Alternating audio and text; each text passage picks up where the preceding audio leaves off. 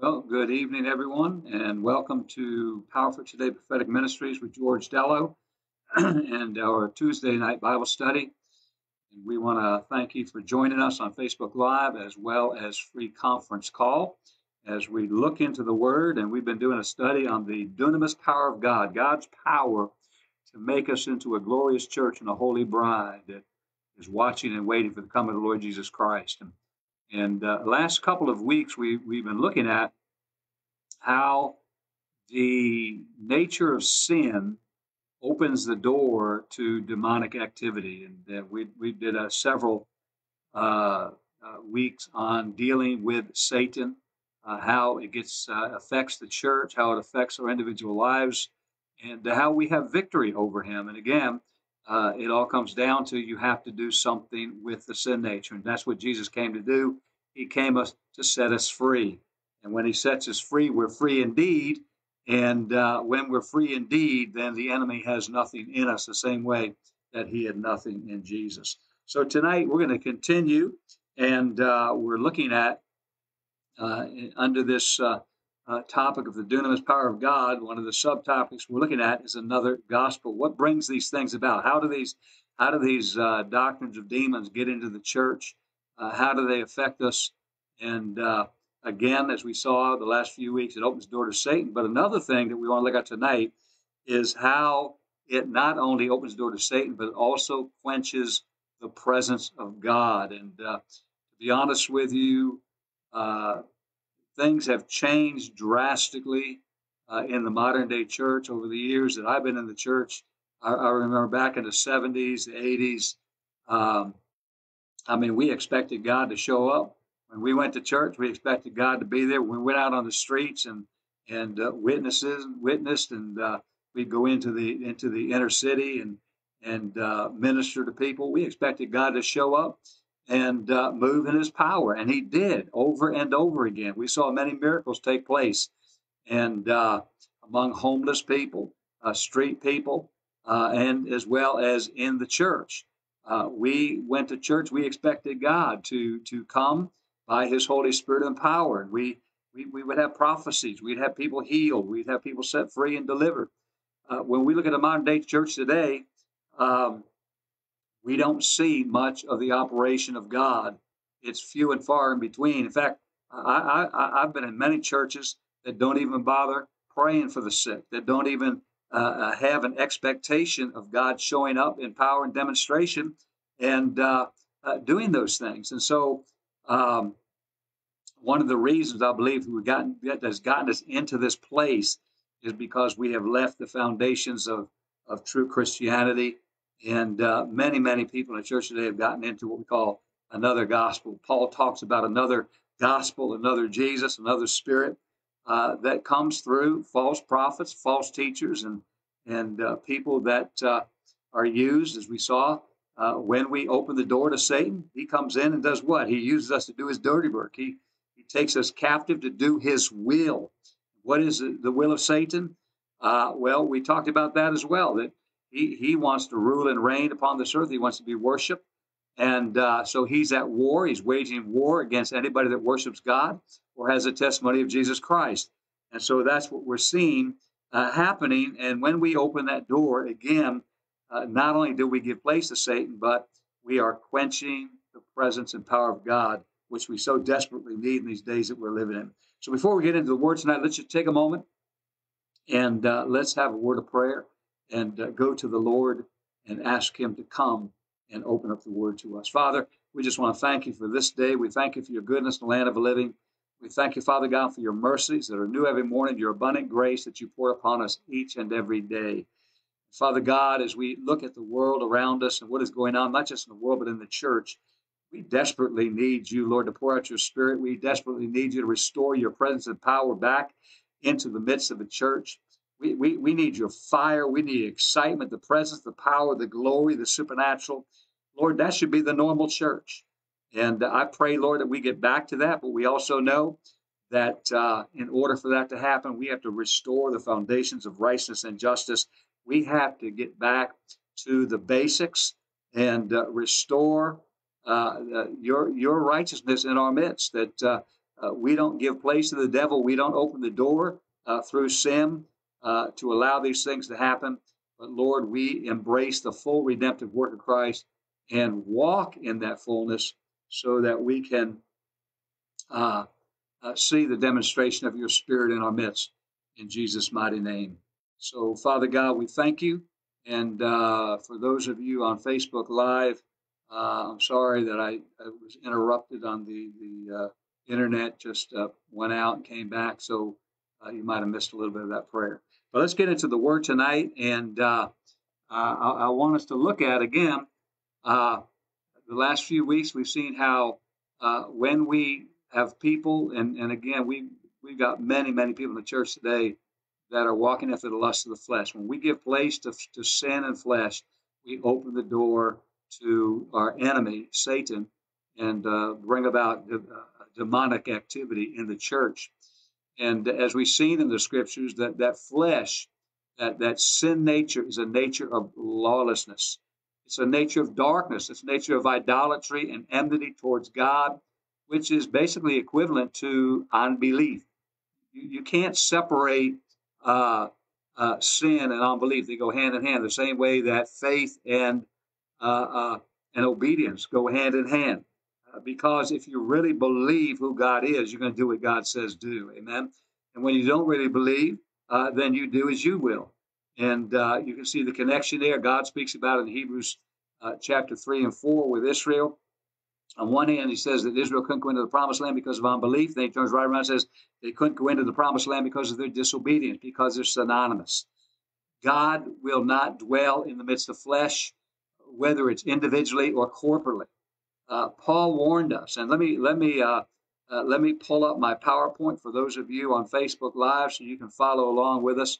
If you look at 2 Corinthians chapter 6, beginning at verse 14 through verse 16, notice what Paul warns us. Do not be unequally yoked together with unbelievers. Now watch what Paul says here. For what fellowship has righteousness with lawlessness? What communion has light with darkness? What accord has Christ with Belial? What part has a believer with an unbeliever?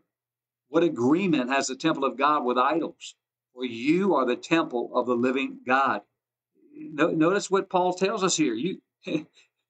These things are like oil and water. They don't mix. You can't have them together. It doesn't work that way. Righteousness and lawlessness cannot dwell together. Communion, there's no communion between light and darkness because they're two completely different and opposite things. There is no accord. There's no agreement of Christ with Belial, talking about Satan, demons. There is no agreement there. There is no accord or part, a believer with an unbeliever. That's why he warns us about marrying outside the faith. It's going to cause problems. And then he says, what agreement is the temple of God? We are the temple of God. You can't have a temple of God full of idols. God's not going to allow that. He's not going to dwell there in that place. In fact, whenever Israel got into idolatry, what did he do? He left the tabernacle in wilderness. He left the temple of Solomon. He left it desolate because God will not dwell in those things. And that's exactly what I'm talking about when it comes down to when we allow flesh to go on in the church, when we allow sin to go on without dealing with it. Not only are we opening the door to demonic activity, but we are quenching the presence of God because God will not dwell in that place of sin. And so the reality is, as long as we continue in the flesh, we are no different than unbelievers. In fact, I was just meditating. That God just put that in my spirit this past week, and basically about this fact that we have so many people in the church today that are living in just blatant known sin, and it begs the question: if you're living in sin, what makes you different from an unbeliever? What makes you different? Now, I can hear the answers. Well, I said a prayer. Okay, so you said a prayer. What makes you different from an unbeliever? I believe in Jesus Christ. Well, the reality is, if you believe in Jesus Christ, then you wouldn't be living in sin. It's like Jesus said, "Why do you call me Lord, Lord, and then don't do what I say do?" In other words, Jesus challenges us: if I'm really your Lord, that you're going to obey me. You're not going to continue to lust of the flesh. You're not going to continue to walk and live in sin because I'm your Lord. And if we are, He's not our Lord. And if He's not your Lord, He's not your Savior. You can't separate the two. And you can go through a whole scenario with that. These people that are in the church that are living in known willful sin, believe they're on their way to heaven. I see them all the time. I see the way they live, the things they do. They think they're going to heaven, and the reality is they're deceived, and they don't have a true relationship with God. That's the danger here. Now, the effect that this has on us in the church can be seen in God's attitude toward these things. As we just saw in 2 Corinthians, God does not have fellowship with lawlessness. Okay? Uh, Notice what he says in Ephesians chapter 2, verse 3. It is that he said to the Ephesians, among whom also we all once conducted ourselves in the lust of our flesh. In other words, we all were born in sin. We had a sin nature. Therefore, we lived a life that was driven by the lust of our flesh. And notice what he says, fulfilling the desires of the flesh and of the mind. And we got a lot of people like that in the church today. But notice what he says, and were by nature children of wrath, just as the others. Let me say that again. When you are living a life in the lust of the flesh, you are being controlled by the lust of the flesh, you are by nature a child of God's wrath, just as all of the unbelievers. Okay? You can say what you want, you can think what you want as far as your relationship with God, but if you are living a life under the power of the lust of the flesh, you are still dead in sin and the uncircumcision of your heart, and you are by nature a child of wrath. Why? Because Jesus came to do what? To take away that nature of sin and to give you a new nature of righteousness and holiness so that you would not live that way anymore. Okay? So, Paul makes a direct correlation between those that are walking in the lust of the flesh and unbelievers. In other words, you're the same as an unbeliever when you are living a life in the lust of the flesh. Okay? God doesn't have fellowship with lawlessness. In fact, we've been talking about this a lot lately, that in Matthew chapter 24, one of the characteristics of the last days before Jesus comes, he tells us would be a culture of lawlessness. And that's what we're seeing, not just in the world, but is getting more and more into the church as well. And so God doesn't have fellowship with lawlessness. And if you're living under the lust of the flesh, that's called lawlessness. Lawlessness is sin. Okay? They're synonymous. In fact, 1 John tells us lawlessness is sin. Okay? God doesn't have communion with darkness. You can't be living in the darkness of sin and think that you're having fellowship or communion with a holy God, a God who is light and in whom there is no darkness. Again, just go read 1 John chapter 1 and see what John tells us. There is no pact between Christ and the devil. As we talked about the last few weeks, if you are living under the power of sin, then you open the door to be used by Satan as an instrument in his hands to use you to fulfill his will and purpose rather than God's. And so you can't play both sides. You can't play with the devil and then claim to have Christ as well, because they don't go together, just like oil and water don't mix. Christ doesn't mix with the devil. It's one or the other. Okay? There's no commonality between belief and unbelief. There's no agreement between God's temple and idolatry. And again, the sin nature is rooted in pride. Okay? 1 John chapter 2 tells us that pride, which is the very source of all sin, is manifested in the lust of the eyes, the lust of the flesh, and the pride of life. So when you are living in the lust of your flesh, you are living in pride, and that's called idolatry. And the Bible tells us, Paul tells us right here in 2 Corinthians, there is no agreement between God's temple and we're that temple and idolatry. You cannot have idolatry in this temple. You need to pray, God, keep me from idols. And again, Paul relates all of this to us as the temple of the living God. You can't live a double life. You can't serve God and Satan. You can't do. There's no agreement in any of this. It's like Amos put it in Amos chapter 3, verse 3. Notice he says, can two walk together unless they are agreed? Okay? If you're living in sin, God's not in agreement with you. God is holy. God is righteous. In order to walk together with God, we have to be of the same character, the same nature, the same mind as God. God doesn't lower himself to our standard of sin. He calls us up to his standard of righteousness. That's why he tells us, be righteous because be holy because I am holy. Okay? That's what he's talking about. If we're going to walk together with God, we have to be like God. That's what Jesus Christ came to do. And that's what this whole series is about. The dunamis power of God, God's miracle working power to make us holy so that we can walk together with God and have that agreement with him. Now, as long as we continue to tolerate this sin nature, the presence and power of God in our midst is going to be greatly diminished.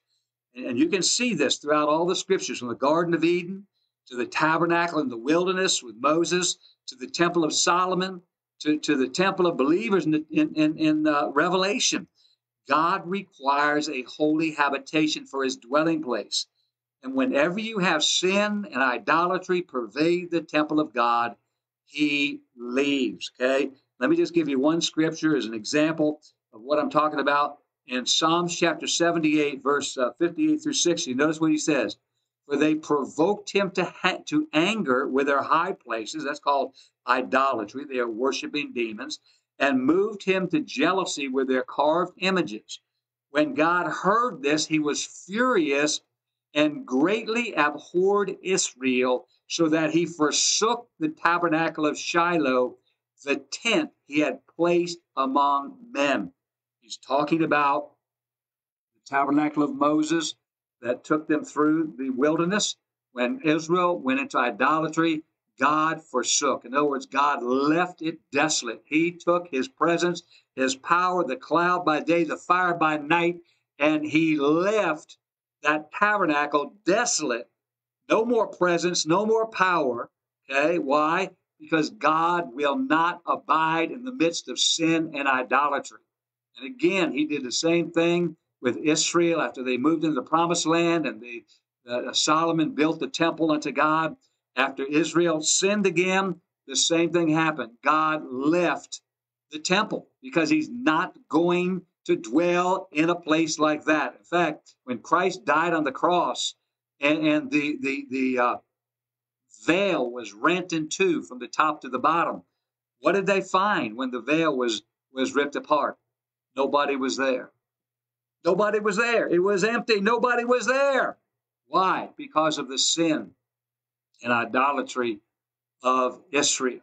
And if we think that God, who never changes, he's the same yesterday, today, and forever, he hates sin and loves righteousness, that never changes. The law of God is that the wages of sin is death.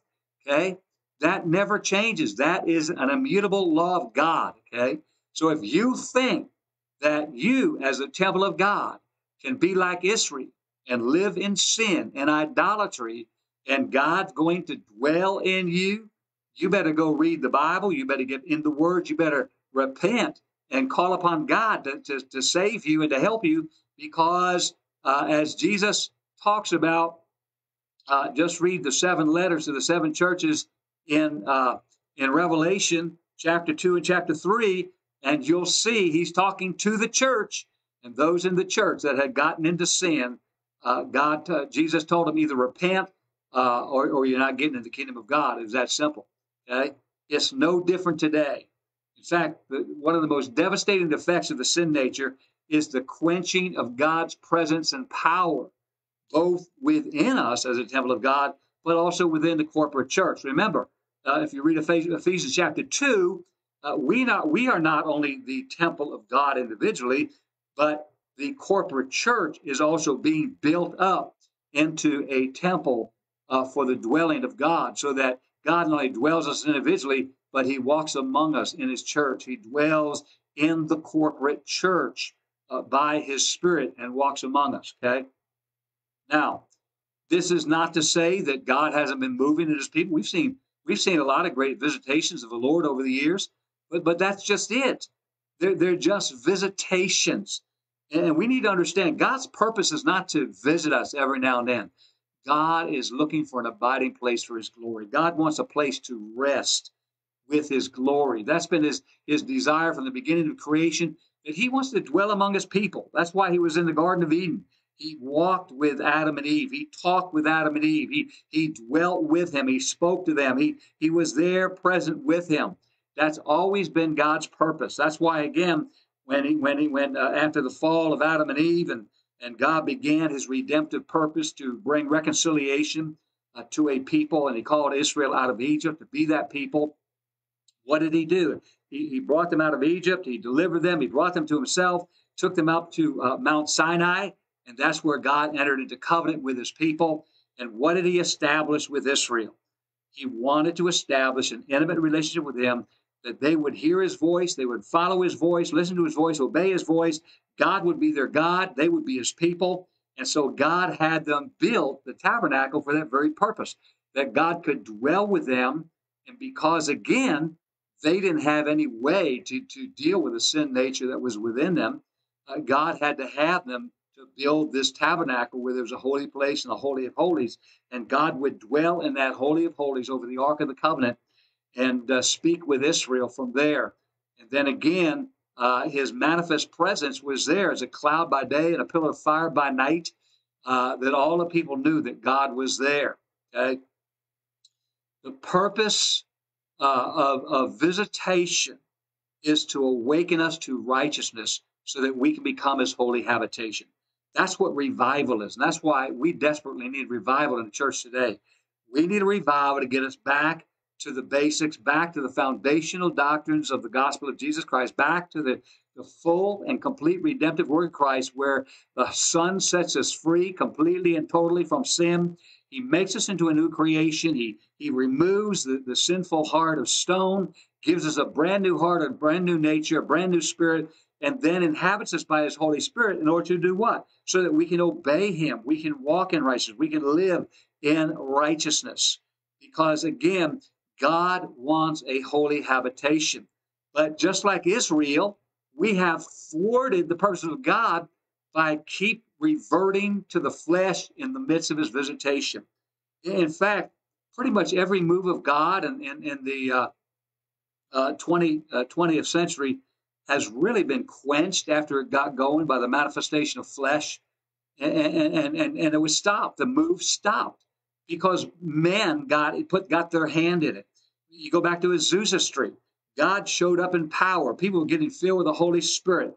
The division was lifted. I mean, blacks and whites were coming together in church when it wasn't allowed to be done that way, and worship together, and the Holy Spirit was falling upon all of them. Okay, but what happened? Well, flesh got in it, and racism got in it, and so it died. And you can go through. You can look at Brownsville. You can look at the one in Kansas City. You can look at the one in Toronto, Ohio, Toronto, Canada. That's because I live in Toronto, Ohio. Toronto, Canada. We've had these moves of God where he comes in power. People are getting healed. People are getting saved. People are getting delivered. And in every single one of them, they stopped. They ended. God withdrew his presence and power. Why? Because flesh rose up and got in it. They began to commercialize it. People were selling all kinds of stuff. And it was just like when Jesus went to the temple, and all these people were selling stuff. Jesus made a whip and had to drive them out. Well, what did we do? We went and did the same thing. People were going out and commercializing these moves of God for their own glory, for making money and all this stuff. And that's what killed every one of these moves that came about in the 20th century. God wants to bring a revival that's going to bring us to a place of holiness in reality, so that God can dwell with us, and He can bring an awakening to our nations and have a holy church where those souls can go and be saved. Now, this really hit home with me in the aftermath of September 11th, when we had those terrorist attacks on the U.S. In fact, we just recently uh, marked 20 years since that happened. That's hard to believe for me. It's been 20 years since that. But when that was happening, this whole thing about the presence and power of God and leaving the church because of the things that are going on in the church really hit me. In fact, the Barna Research Group, which does various surveys dealing with the Christianity in the church, they conducted a survey a couple of months after the attacks on 9/11, and one of the headlines of the report said it all. Churches missed amazing opportunity of terrorist strikes. Churches missed amazing opportunity of terrorist strikes. You see, what happened was the report showed that right after those attacks, millions of people went to church for the first time. Millions of people turned to the church after September 11th. And the report said this: few of them experienced anything that was sufficiently life-changing to capture their attention and their allegiance. In other words, although this tragic event of a September 11th had moved multitudes of lost people throughout the United States to go to church, they didn't find anything there to affect them in a sufficiently spiritual way for them to return again.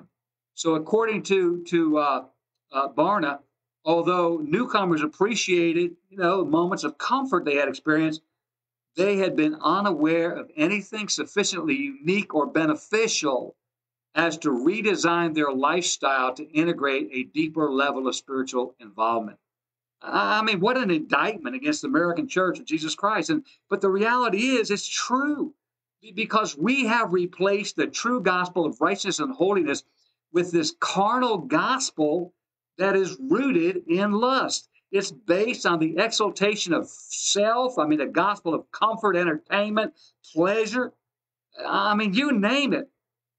We went through times of prosperity gospel, and all these different focuses that we had on a better life and how to make a lot of money, how to have a big business, And basically, what we've done is we have quenched the true presence and power of God in our midst, and in doing so, we have presented sinners a gospel. We have shown them a gospel that is powerless to meet their deepest needs. And what is that deepest need that every single person has? What are they looking for? It's liberation from their sin. People are bound to sin. That's what Jesus was talking about, John chapter 8. Whoever commits sin is a slave of sin.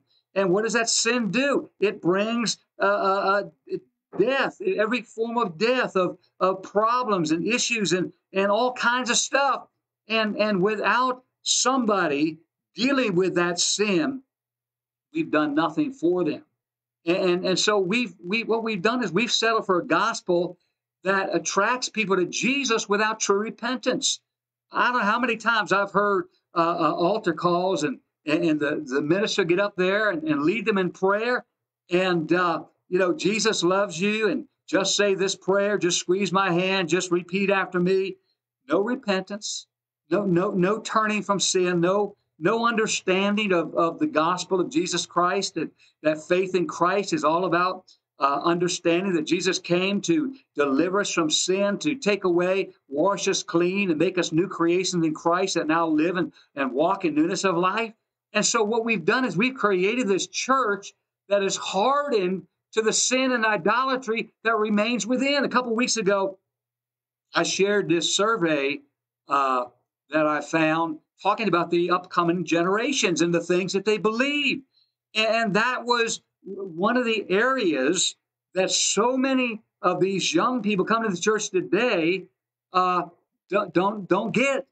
They believe it's okay to live together without the benefit of marriage. They believe it's okay to fornicate with one another. They believe it's okay to carry on with unclean spirits, and all these things. There was a whole list that they do not believe that these things are sin anymore. And so, let me ask you, what's the point of Christianity if it doesn't have the power to change us? What's better about this new covenant if we're still enslaved to the power of sin and death? Because remember, again, you can't change the law of God.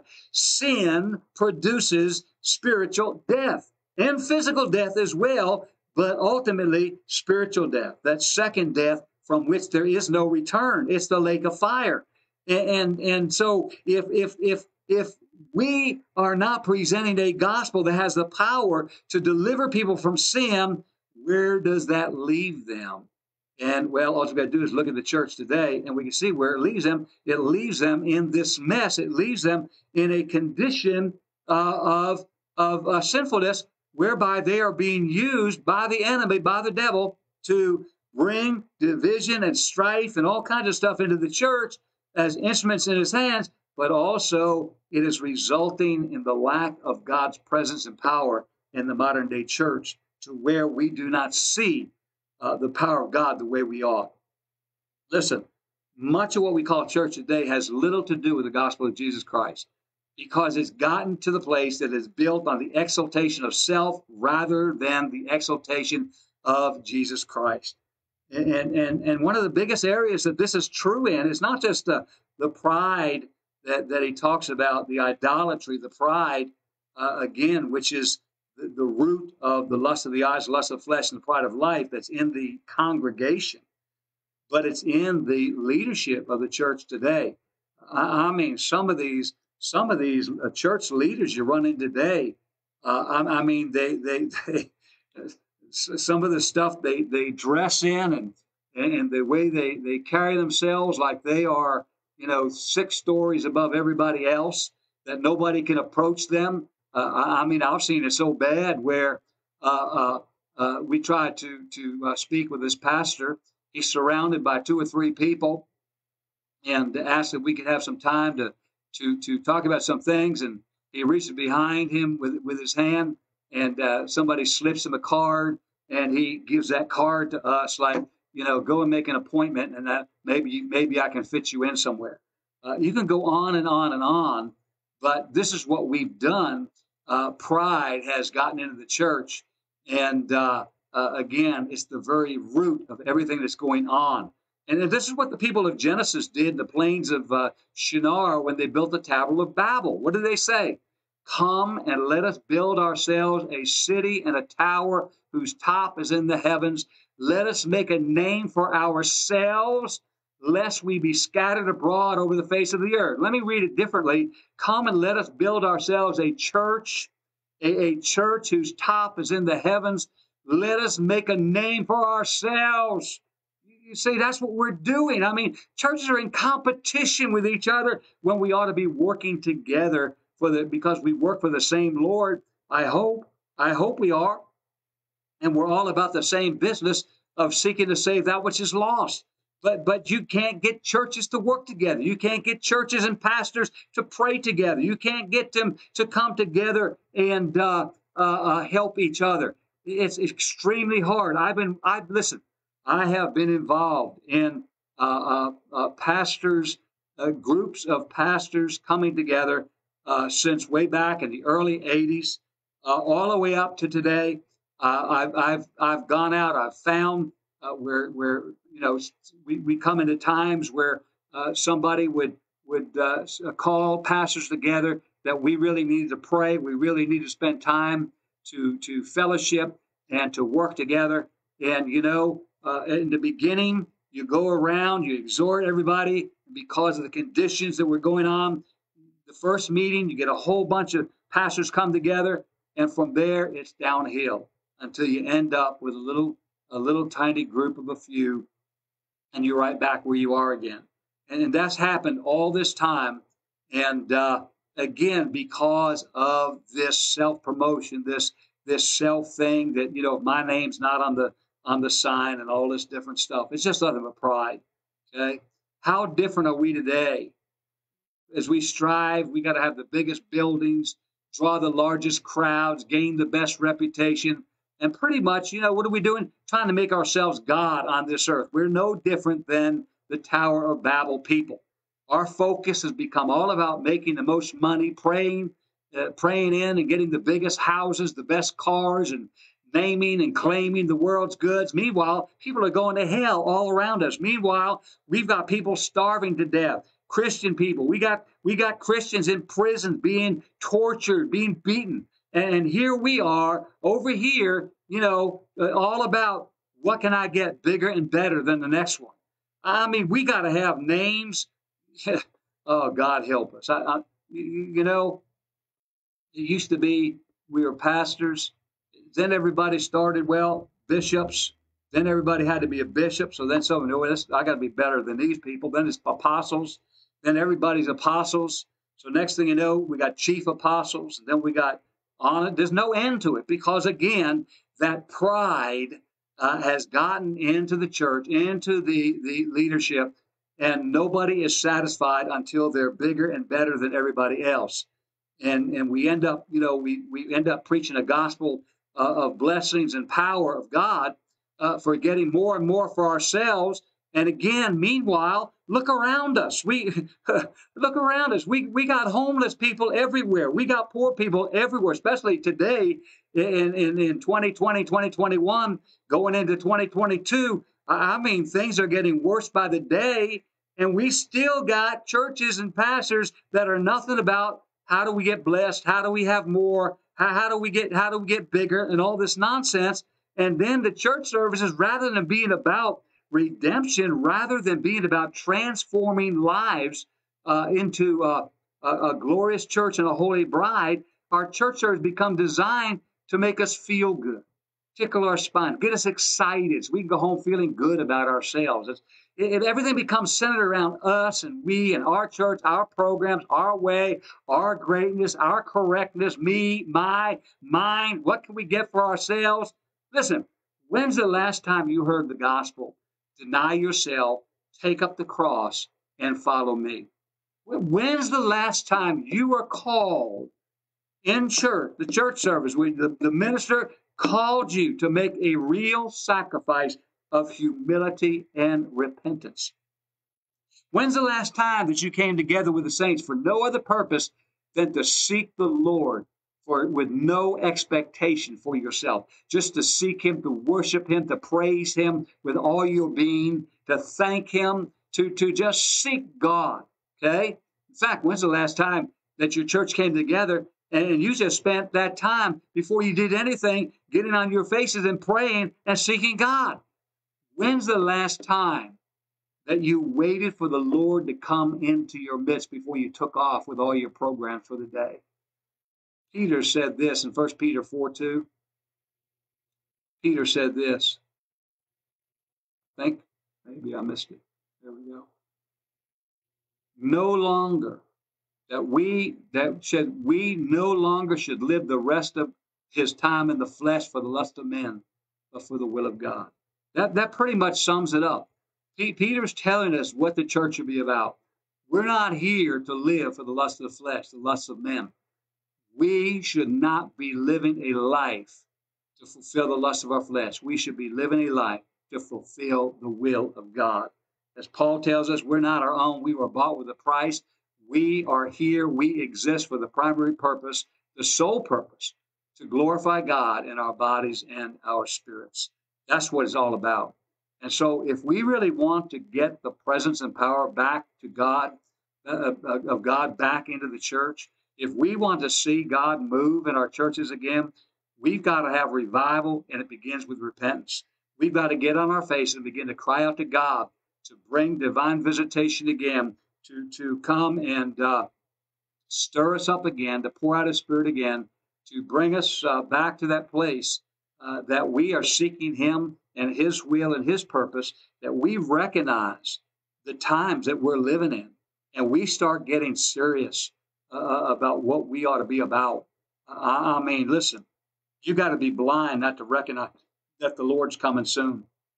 I mean, the signs that are happening right now, we are seeing played out before us, the precursor to the tribulation period. We are seeing the spirit of Antichrist being manifested around us like never before. All of these nations are preparing the minds and the mindsets of people for the coming of the Antichrist. The lawlessness, this tyranny that's taking place, the control everything you do, everything you say, every place. I mean, you've got to wake up.